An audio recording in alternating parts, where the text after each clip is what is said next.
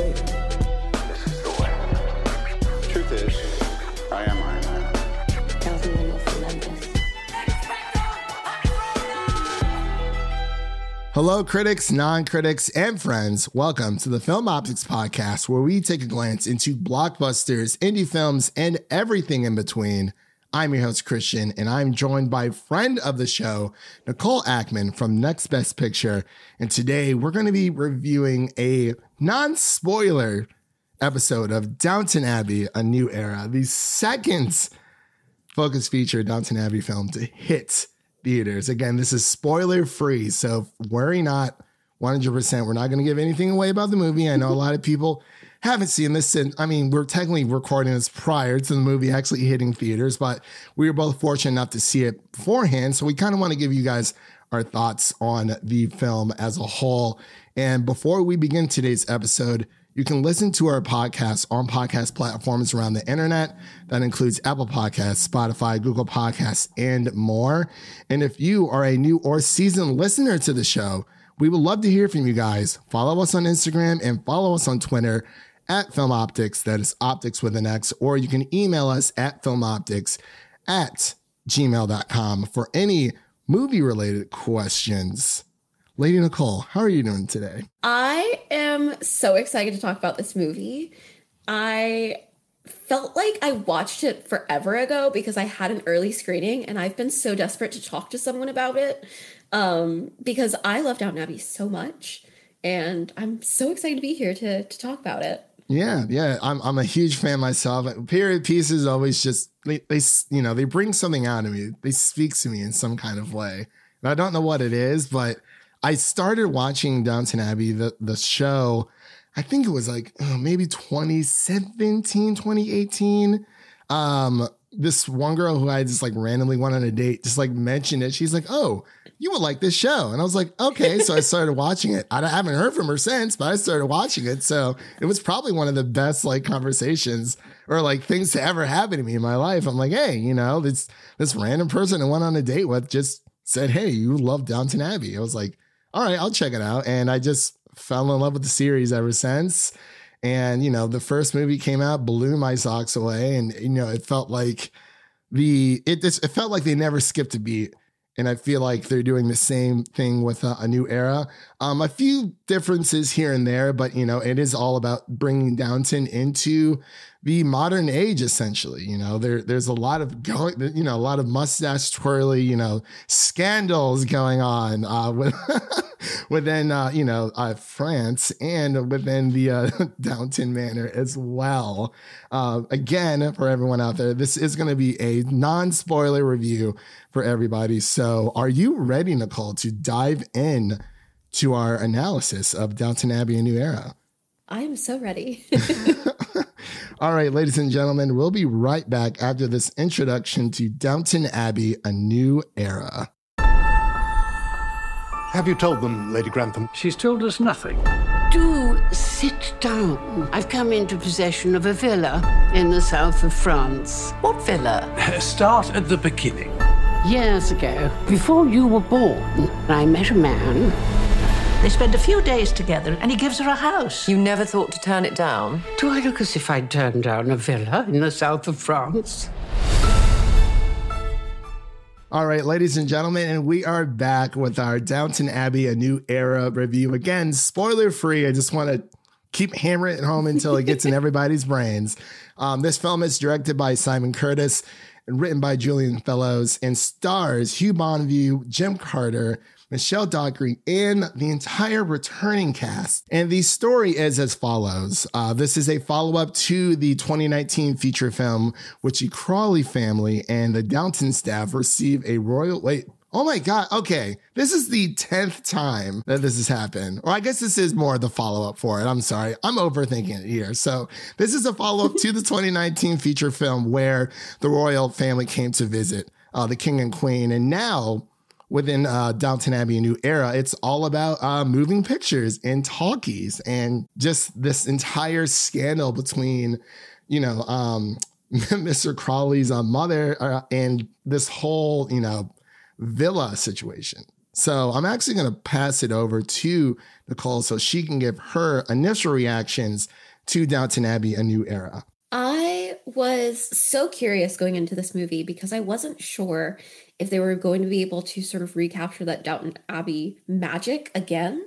I felt like the first film was a really good sort of continuation of the series, but I actually think this movie is an even better follow-up to the series in that it feels more like the actual series to me, because I think the first film was very like frothy and light, and this one feels like it has a lot more of the actual like emotional depth that the series did while still being super fun to watch. I think having, you know, all these new exciting things happen like at Downton is really fun, but also getting this new setting in France is super fun as well. And I think there's something very meta about this whole idea of we're seeing a movie get filmed at Downton Abbey when we know that for years now, Downton Abbey has been filmed at Highclere Castle. And I think that that is something really interesting. It's something that obviously a lot of estates in this time period actually were going through, was deciding to be opened up, you know, to film studios to use to shoot on location. And it brought with it a whole new set of questions about, you know, allowing access to the upper class estates in this way. And I'm just fascinated by it. I love to see characters returning, and also all of my favorite characters got really good plot lines in this movie, so I could not be more thrilled.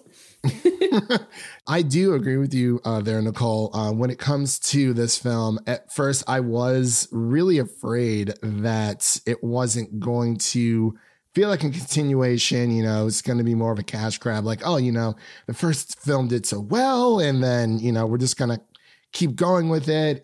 But it really does continue the story in a beautiful way. You know, if you've seen the series, like, I feel like you're going to be so lost if you haven't seen the series at all.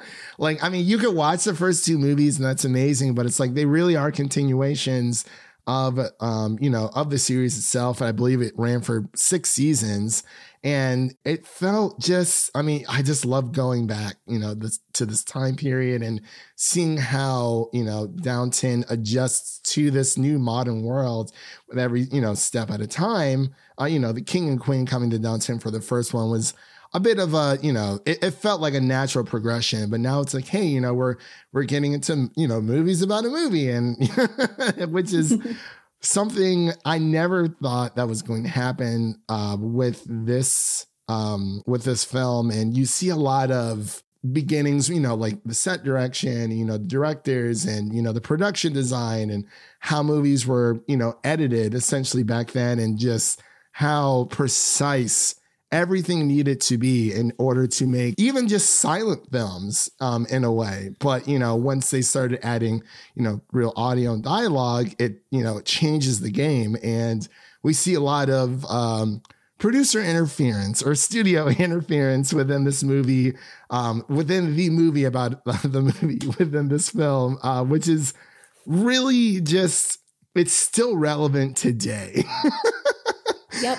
I will say, I think this movie is so fun for anyone who is a fan of early film and sort of that period where they were, you know, transitioning from silent film to talkies, because just getting to see, you know, the equipment and the way that they're doing all the like film sets and everything, I found so fascinating, because it is a time period that we don't have like behind the scenes footage a lot for. Mm-hmm. So it was really fun to see them recreating that. It definitely was. And it's, I mean, like you said, there's so many storylines that kind of just, you know, weave in and out. It really feels like, you know, the A plot and then there's the B plot in a way, but, you know, there's plots within plots. So it's all it's very interesting. I will say, from the newest cast members, I think her name was the star of the actual, I'm drawing a blank. I'm looking up on Rotten Tomatoes. Oh, Laura Haddock.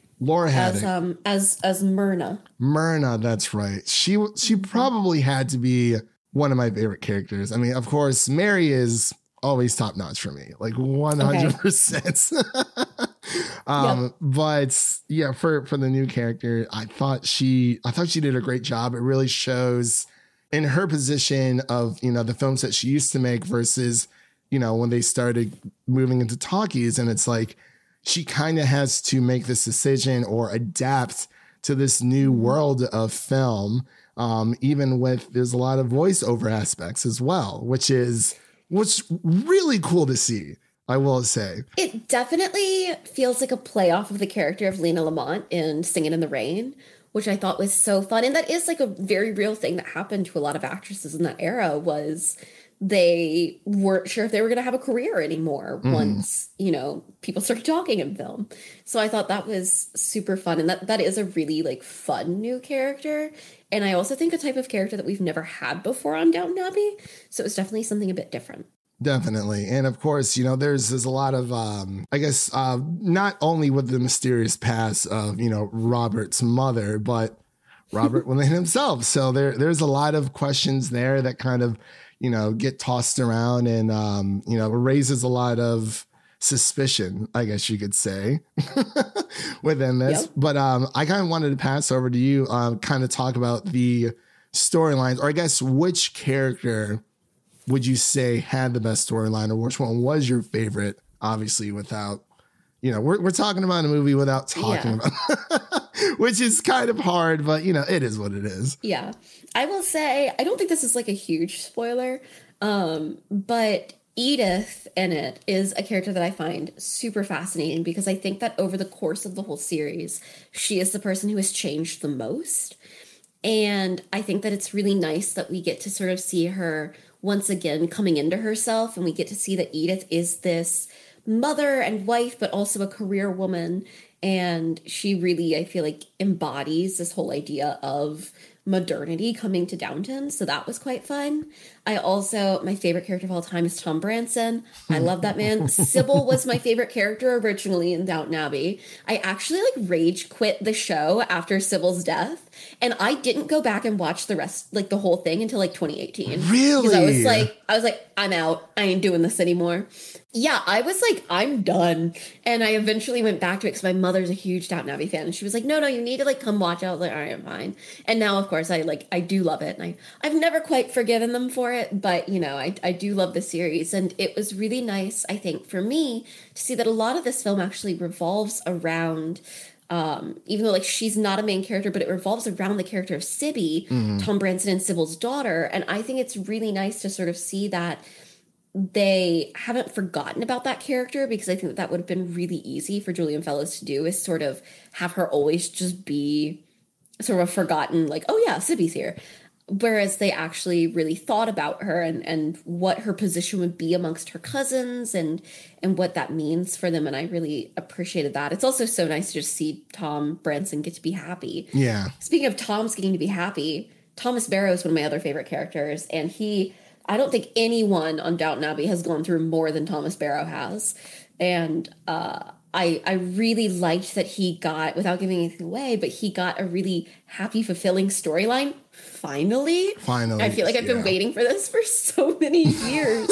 And I think anyone who is a fan of Thomas Barrow is going to be so happy with what happens in the film. It's so nice to see him really, get to have that happiness that it feels like he's been chasing at this point for the series started in 1912. Yeah. So this character's been chasing happiness for 10 years at this point. Yeah, it was right after the Titanic sank, I believe. Yeah, exactly. Yeah, so I was so excited with all three of those plot lines. Yeah, it's great that when you bring up Tom Branson, I like you said, I really like how they still keep the spirit of Sybil within the entire these films, and you kind of see that also with Lady Mary's.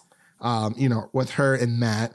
I was very mad about Sybil's death, but I was even more pissed. I was like, okay, Matt, Matthew Crawley. He's just driving, and I was like, okay, what? It just happened out of nowhere. I was like, wait, did that? What? I'm sitting there one day. I'm like, okay, I think. Yeah. That just happens, and I'm like, so what happens now?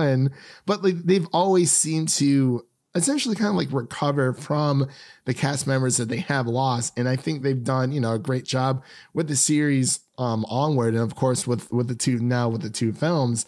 But I do agree with Thomas Barrow's character. It was very, he like you said, he's come a very, very long way. Yeah. He wasn't everyone's like, he was the character you loved to hate in a way, kind of like how King Joffrey was in Game of Thrones, but he was such a great character. But I really like how, he finally, it's almost as if he's found peace within his own life and he's finally able to move forward without any hesitation. I also really appreciate the way that the series, particularly, now with this film, has handled the whole, sort of concept of Thomas Barrow's sexuality, and that it's very honest about the difficulties that a gay man in that time period in his position would be facing. But it also shows that I think it's so nice to see that the people around Thomas accept him for who he is, and they're even sort of like covertly encouraging of him in being who he is. And I think that's really nice that they've handled it in that way that feels, it's not that they're being unrealistic, but it's also not, I feel like sometimes in period dramas, if there is a gay character, it's just there to be like, being gay really sucked in the 1800s. Like, Yeah, like just like a plot device. But of course, with Mrs. Hughes has always been very supportive of Thomas. And even Mary is sort of... without saying it is support in a very Mary way. I love Mary so I don't know what it is. I'm like, when the series first started, I was like, okay, like obviously everybody loves Sybil. Everybody loves Sybil. And then with Lady Edith, she was kind of just like the butt of the joke sister. And what you mentioned earlier, within these two films, especially within a new era, we really get to see her shine and come within her own. So it's like she is, she's there. She's one of the main players. So it's like, but then like Lady Mary, I was like, man, I don't know what it was. I'm like, she just commands the room. I don't know what it was, but I was like, she's also got like, obviously everybody talks about that Maggie Smith's character, the Dowager Countess has all these like really good quippy lines and like, all this like really nice wit and everything, which is true. But I think Mary also has a lot of that. Like that character also has so many good sarcastic little lines and she delivers them all so well. I love, seeing her. And I think it's really nice to get to see her come into her own in this film in a way that we've gotten to see Sybil do back in the earlier seasons, and we got to see Edith do, and now we're really getting to see Mary sort of get to make her own decisions about Downton and about what's going to happen there. And I really like seeing, the torch sort of get passed to her. Yeah, definitely. And it's, she really is, Lady Mary really is like manning the ship, and, Downton is essentially kind of falling apart physically within this movie. Yeah. And I was like, oh, I've never been to that location. And right. We've never seen the attic. I was like, wow, I guess, there's the basement life, it's like, all right, what's going up on much like Robert, we've never been there.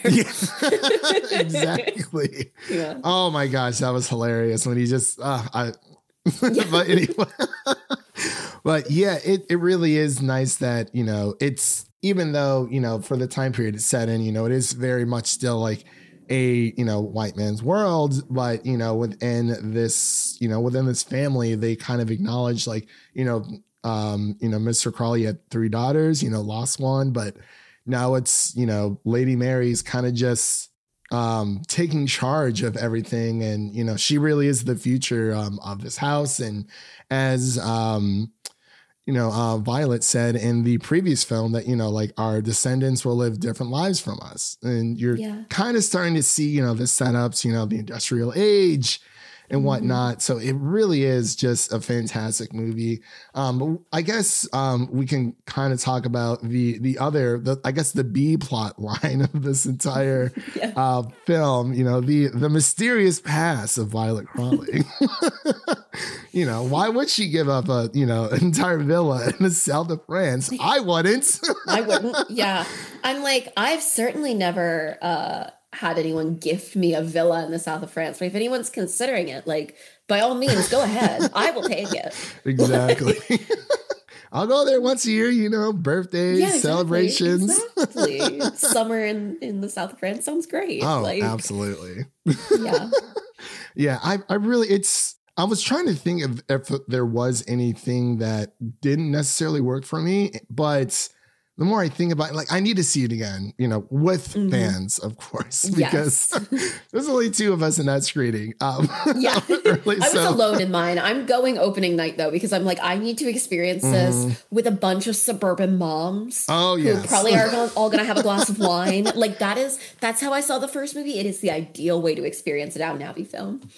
Like, some wine drunk suburban moms is my ideal crowd. Like, yeah. I felt the same way when I watched, oh my gosh, it was the Ford v Ferrari movie. There was a lot. It was an older crowd for sure.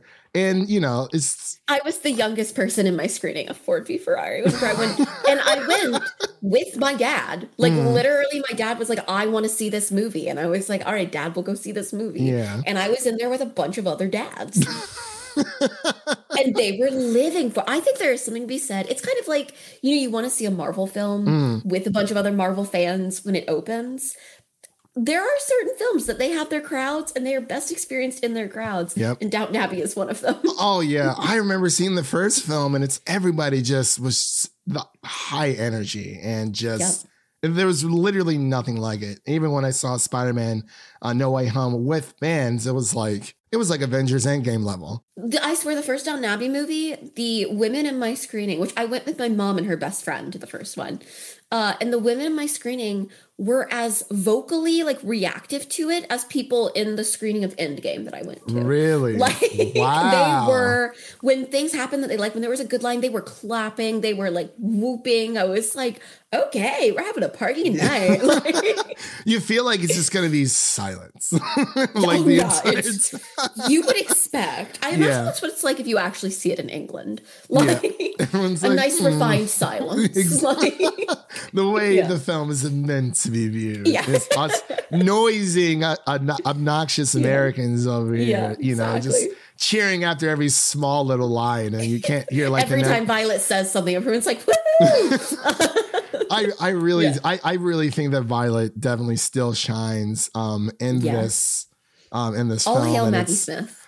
Oh man, it's, you know, she's had one heck of a career, and it's like it's very hard to imagine her you know, without the entire crew. So it's like, you know, she's always just been the heart of this entire series, and she definitely is the heart of this film for sure. So it's very it's beautiful, you know, how they're still able to continue these characters' stories moving forward. And I think it's, you know, it kind of like, you know, we have like the Rugrats TV show. Oh, there's a movie, but it's like, you know, the movies really don't push the story forward, obviously. But with Downton Abbey, it just works, and I don't know what it is.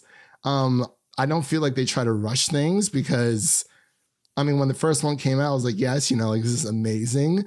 And then when they announced the second one, I was like, it felt like forever between the first two movies. They were just so silent about it. So it's not like, oh, you know, Kevin Feige's doing X, Y, and Z for, you know, Black Panther 2. And, you know, it's not like Focus Feature has this roadmap for the Downton Abbey, you know, cinematic experience. Well, and like Julian Fellows was busy doing Gilded Age too, which is like, you know, I think a really great series for people who are fans of Downton Abbey, but is totally separate. So it's I still have to watch that. I do too, but my parents loved it. So I do think, though, that part of what makes particularly this movie so good is that it does feel like it is, while it's taking advantage of like two very new scenarios that we've never gotten to see before on the show, it also is at its heart still very true to these characters and who they are, and an evolution for them that feels very natural and very you know, realistic, while also still being interesting. And I think that that's the thing, is that so many people fell in love with these characters back in seasons 1 and 2, and they've done a really good job of sort of making them still interesting. I also cannot, I'm not gonna lie, one thing that the movies have for me over the show itself is I got so tired of feeling I was watching the same plot line play out season after season with Bates and Anna. I was like, can we decide if they're happy or not? Exactly. Like, can they be unhappy in a new way? Right. Like, and so to finally get to see like them have plot lines that are not just the same thing has been so nice. Like, it has. I feel They're just very, you know, they're together. They're in sync. You know, they have a child, and that's, you know, like that is their story moving forward. Like that's going to be their story for a while, you know, taking care of their child. So as soon as you said that though, I was like, oh my gosh, that's right. It was literally, when I rewatch the series, I will fast forward scenes sometimes when I'm like, I can't watch her go visit him in that prison again. Like, I'm simply not interested. Mr. Bates. And I love Anna too. Like, she's one of my too. favorite characters. She is the character that I relate to. Like, I'm very honest with myself. If I was in Downton Abbey, I would be like Anna the maid. Yeah.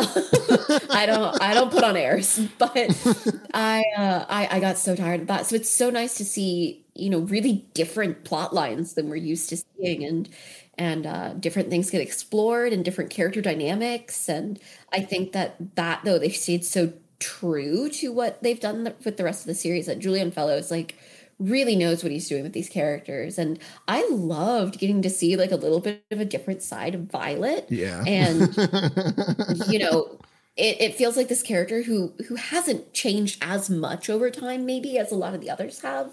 She sort of, you know, is who she is, and she's become a lot more accepting, I think. And we sort of see that, I don't think it's a spoiler to say, we see that in this, that Branson sort of acknowledges the way that she has really come to accept him and be a friend to him. Yeah. Even though she was initially, you know, opposed to him marrying her granddaughter. Yeah. But to get to see her in a bit of a different light, and to get to see Robert sort of go through the crisis of seeing his mother in a different light was really fun. I think that Robert is a character who's been a little bit tricky in some ways. Like, there are points in the series where I hate him.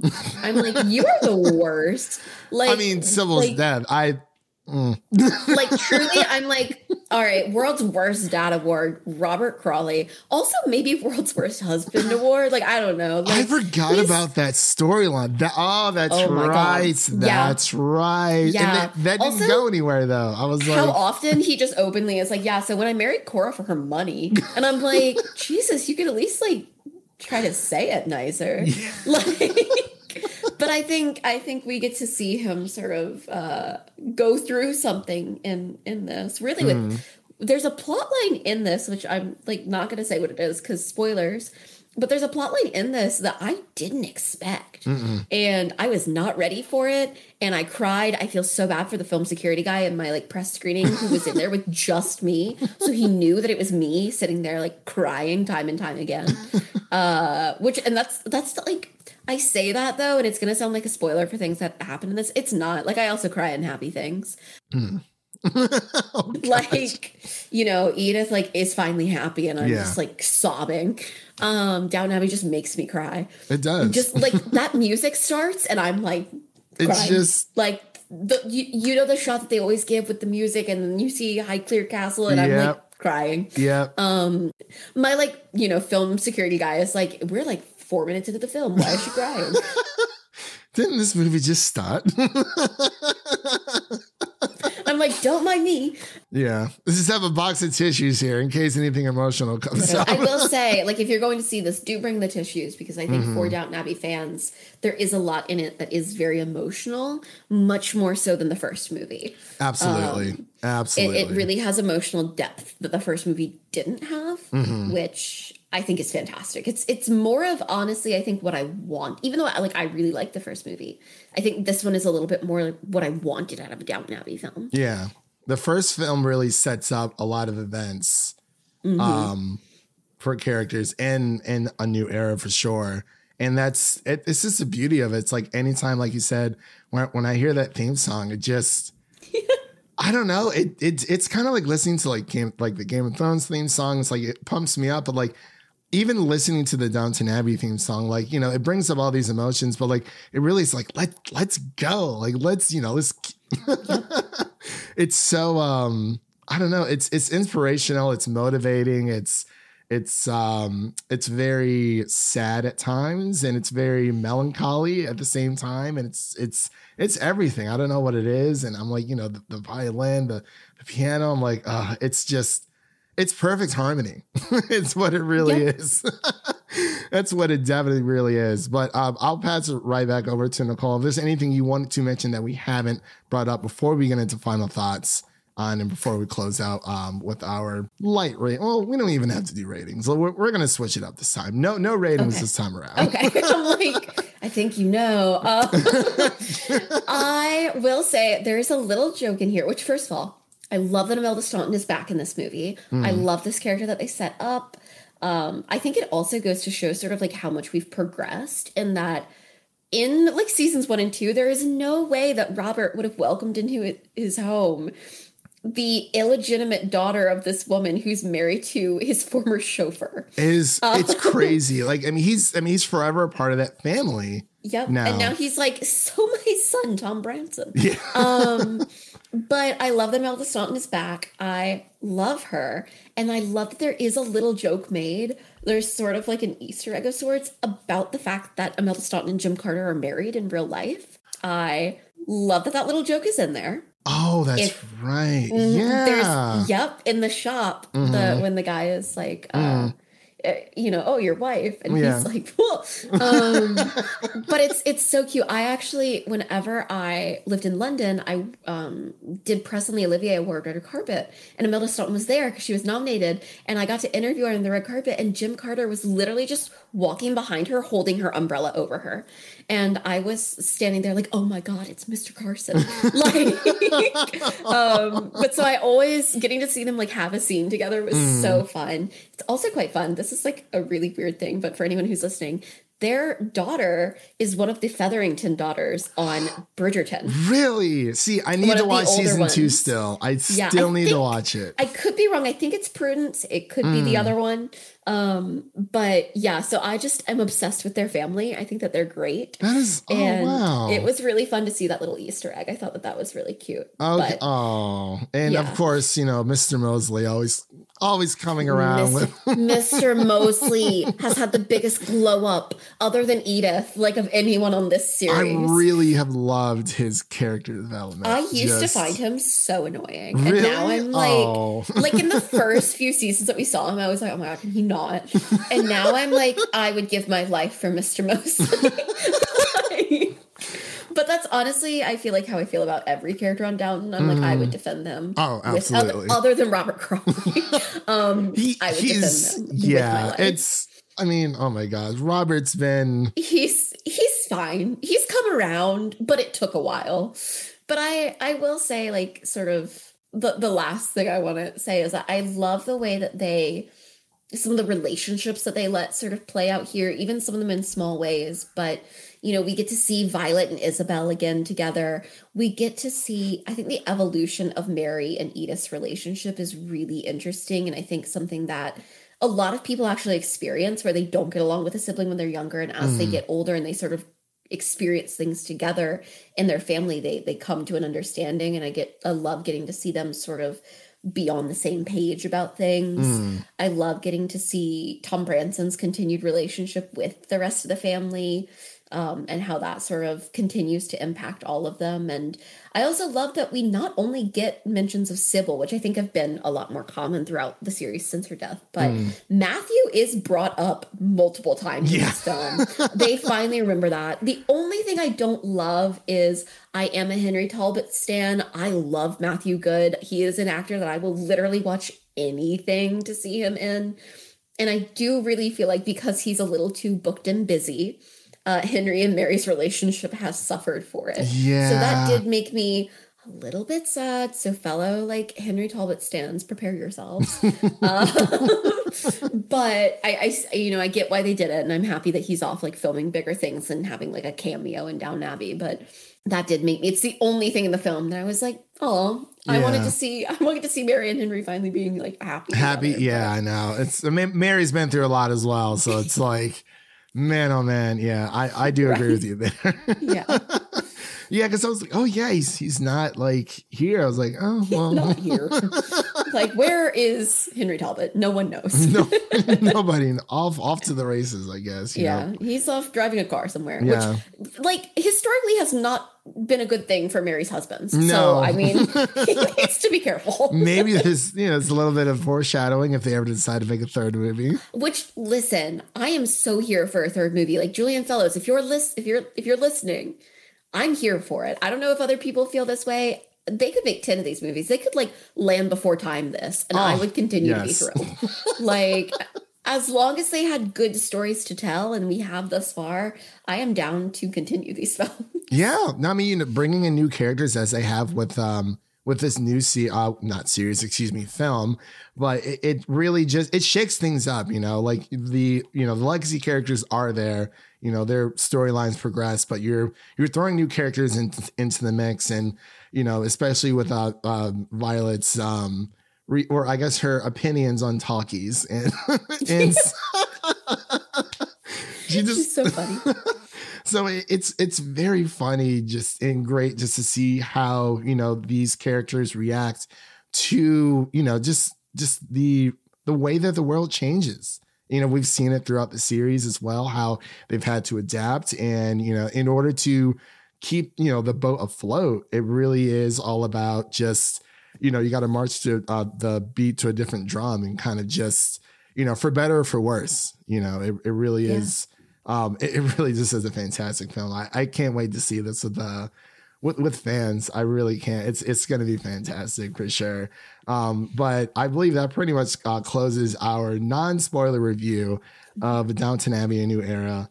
Again, Nicole, thank you so much for coming on. I was like, who is a Downton Abbey fan out here? And I was like, I remember you written a review for nextbestpicture.com. So I was like, gotta have her on. I literally could talk about Downton Abbey every day, all day long. So I was so excited to get asked onto this. Of course. It's like, I'm like, oh, like this, does anyone care? Like, I care, but I am a Focus Features girl through and through. Everybody was like, kind of making fun of the new like A24 like membership thing, and I'm like, oh, that's so it's so funny that they're doing that, like, haha, film fans. And then I was like, yeah, Focus Features made one of those, I'd be the first person to sign up. So I can't talk. I definitely would sign up for either something Focus Features. Thought maybe if Neon did something, or honestly if Marvel did, I'm there. I'm sorry. I'm there. I'm a shell. I'm sorry. It's fine. I love the good. You got to take the bad with the good. And it's like, I mean, well, I guess Marvel already has it. It's called Disney Plus. Yeah. I did, like, when Disney Plus first came out, they had like a 3-year, it was like buy 2 years, get one free. Hopped right on that, like white on rice. I was like, yes, just is there a lifetime option? Yeah. Because let's be honest, I'm not getting rid of Disney Plus anytime soon. No. Not at all. For all the oldies, the goodies, and all the new stuff, for sure. Listen, I find new stuff on Disney Plus every day. I just recently watched, which I'm so sorry for this tangent, but I just recently watched, they have a documentary on there called Titanic 20 Years Later with James Cameron. Wow. It's about what James Cameron has learned since he made the film Titanic about the actual like wreck, because he's been back to it 33 times. Really? Wow. Yeah, it is the most fascinating documentary. And like, who knew it was on Disney Plus? Like, that's not where I typically think, like, let me go watch a Titanic documentary. Yeah. But it is your place for it. They have like 4 Titanic documentaries. Wow. And I think we talked about this a little bit before we started recording. I was recently kicked out of the Suit Up Geeks fantasy draft. I had a pretty great team, let me tell you. I had Prisoner of Azkaban. I had Never Ending Story, Monty Python, The Holy Grail, Shrek 2, Kubo and the Two Strings, and Bridge to Terabithia, which is not streaming on Disney Plus because I wanted to see it so bad. Disney Plus, make it happen. Where is it? It's the set. Maybe they've locked it in the Disney vault because it is literally that sad. Like it's, it causes a lot of, They said we need society to be functioning, and they will not be with this movie. It's like, maybe that's more manageable. But they're like, we can't afford to be sued for emotional damages. No. Yeah, it was actually Disney and another company that kind of worked on the film together. It was Warner something, and I forgot the name of it because I was looking at the Blu-ray the other day to see if I can snag it, which I did. Thanks for the Amazon points out there, Amazon. So got it for like super cheap. Should be here tomorrow. So. Yep. Grab all the tissues I can.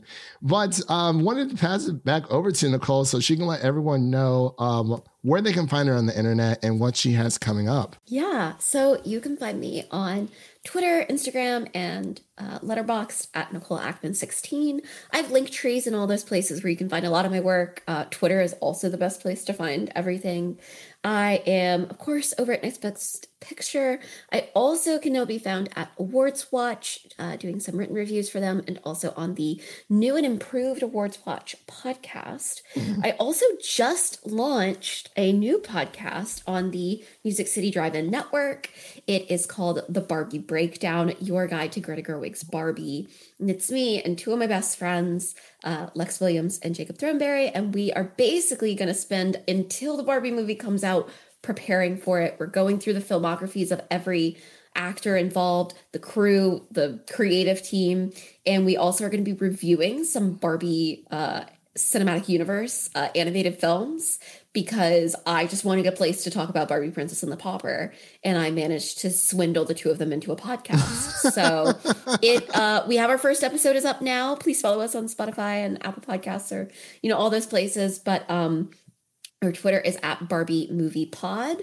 It is the most chaotic podcast I've ever taken part in, and we only have one episode thus far, so definitely come join us for the most chaotic adventure you will ever find as we deep dive on Barbie. The most passion all put into one episode, and it's only going to grow from there. It's wild. The first episode, I don't know what happened, but suddenly we spent a lot of the episode talking about decapitating Barbies and eating glue and who ate Play-Doh and who didn't as a kid, and it went off the rails. So that can only be promising for what's to come. And that's a very 90s kid way of thinking. It's like, all right, who ate the Play-Doh when they were younger? Who chopped off the Barbie's heads? If you had a sister, did you torture her? Yes or no with all that? Yeah, I will say there was only one person who had done both of those things. And it wasn't me. Oh, okay. Oh, the plot I've never decapitated a Barbie. I'm going to defend myself right here. Do I look like someone who would decapitate a Barbie? Yeah, there's nothing about me that would suggest that I have ever decapitated anything. I was not a big Barbie doll fan when I was younger, so yeah. Never no. Nope. Yeah, no. But weren't attacking other people. It was just, it was weird. I had this really weird hair thing with Barbies, and my sister would torture me, putting them in my bed, when I was sleeping, and I'm it was not fun.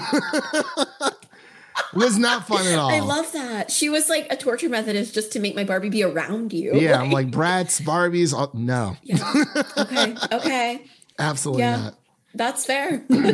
But hey, you live and you learn. But you can find all of Nicole's links in the episode notes of this description underneath helpful links there. So what's coming up for us on our podcast, you may ask? We recently actually just did a non-spoiler review of Doctor Strange and the Multiverse of Madness, as well as capping off the Moon Knight series or season finale, episode 6. And coming up, I believe we're going to be doing some Top Gun, A24's Men as well. Some Obi-Wan goodness there. Some Stranger Things is coming up. So definitely keep a lookout for that.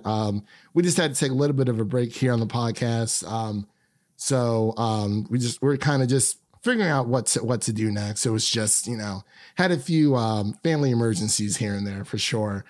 between me and my co-host. But we will be back at our, I guess you could say, our normal schedule sometime soon. It's always weird, like we're transitioning, you know, you're finishing up like a TV series like week to week, and then it's like, oh, Firestarter's out. I'm like, no, I'm fine. So I think it's just one of those dry spell weeks for sure. Of course, you know, by the time this is out, I believe Downton Abbey: A New Era hits theaters May 20th, I believe. Sounds right. Sounds right. Yeah, sure. Yes. I was like, what day of the week is that? That's I don't know. Correct. Other than, I will say there's like a weird caveat that a lot of theaters are doing a special early screening, I think on May 18th. But it officially hits theaters on May 20th. Right. And so does A24's Men, I believe, as well. So that's always. I need to see. Yeah, I'm ready to see that one. Jesse Buckley, 100%. Yes. Give me all the British actors. It's fine. Yes. I honestly think they are like the best actors like working today, to be completely honest. It's mind blowing for sure. Don't worry, darling. We'll be there for you soon. I'm ready. For sure. So those are just a few things coming up on our show. And before we close out, we just wanted to ask everyone out there, if there's one thing you take away from our episode, if you've made it this far, is to share an episode with a friend. Whether it be your mother, your brother, your lover, whoever it may be, make sure to share an episode of the Film Optix podcast with a movie lover in need. So that pretty much wraps up today, and we hope you guys have a great start to your week, and we'll see you guys later on. And that's a wrap for today. Thank you all for listening. And if you enjoy the show, leave us a 5-star rating and review on Apple Podcasts and Spotify, and follow us on Twitter and Instagram to stay in the know. That was Nicole. My name is Christian, and we'll see you guys in the next one.